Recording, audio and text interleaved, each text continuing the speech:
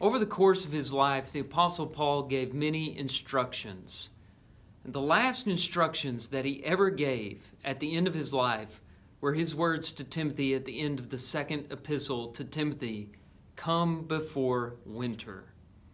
2 Timothy is usually regarded as Paul's farewell letter because it was written from prison as he anticipated being executed for preaching the gospel. Now, why did he ask Timothy to come before winter? Well, it's pretty plain. Paul believed that he would be dead by winter, and he wanted to see Timothy one last time. Now, these words, "come before winter," have come to symbolize, in the words of Martin Luther King Jr., the urgency of now, the need to do what needs to be done in the present time, knowing there's no guarantee for tomorrow.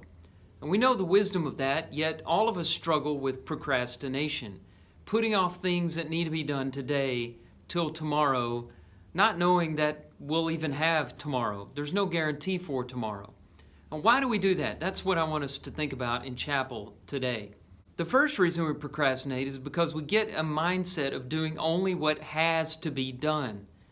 Now here's the problem with that. When you're only doing what has to be done, when you're waiting for the deadline, when you don't study until the night before the test, or you don't write the paper until the night before it's due, you're only doing the minimum in life. You're doing only the bare minimum of what is expected of you.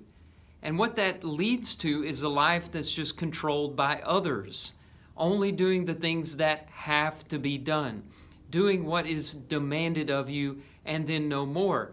You're not in control of your own life. You're letting others lead you around. You're not doing what you desire and what you plan for yourself. And the Bible presents a life for us that is very different from that, one that's driven by grace and one that's driven by passion and desire. Jesus came to give us an abundant life, not a life filled with tasks that we have to do by tomorrow.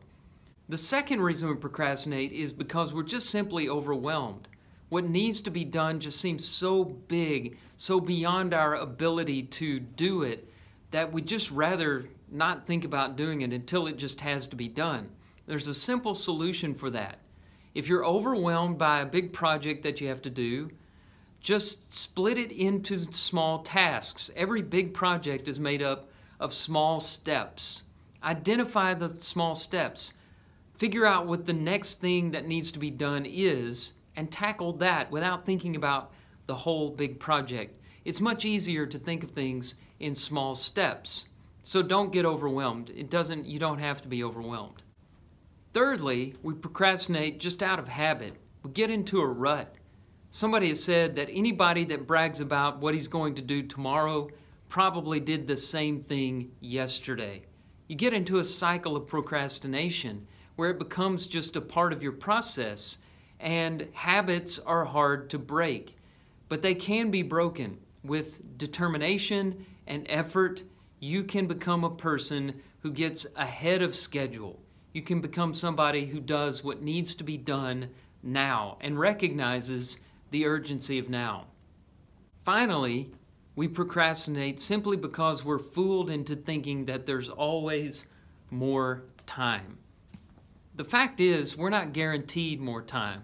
We never know when our last day may be, which is what Proverbs 27 verse 1 says, "Do not boast about tomorrow, for you do not know what a day may bring." And also, James says this in James chapter 4, verse 13. He says, "Come now, you who say, today or tomorrow, we will go into such and such a town and spend a year there and trade and make profit. Yet you do not know what tomorrow will bring. What is your life? For you are a mist that appears for a little time and then vanishes." Instead, you ought to say this, "If the Lord wills, we will live and do this or that. As it is, you boast in your arrogance, and all such boasting is evil. So whoever knows the right thing to do and fails to do it, for him it is sin."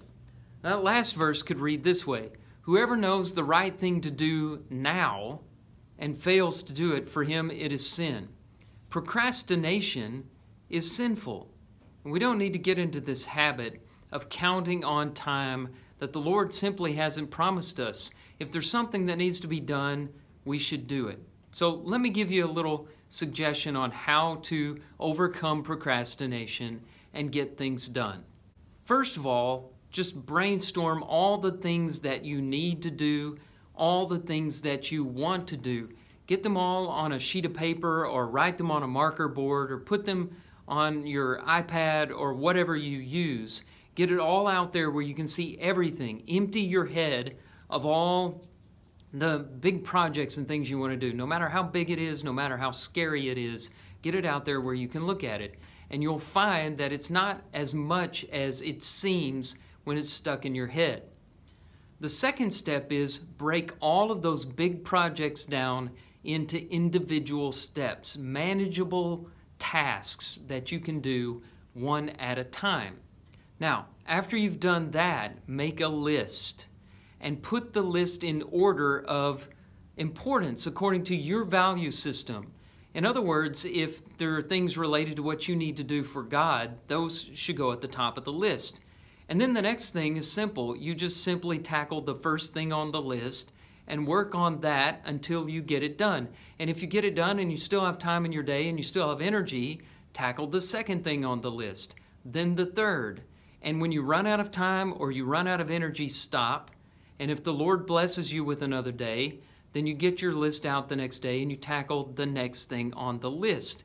If you do this periodically throughout your life, simply organizing all the tasks that are in your head on paper, making lists, putting them in order according to your values, you can overcome procrastination and live the way the Lord wants you to, by a life driven by grace and desire instead of just tasks that you have to do. God wants you to have an abundant life. He wants you to do things now, to recognize the urgency of now. Go out there today and tackle the first big thing that needs to be done. Don't procrastinate. You don't know if you'll have another day.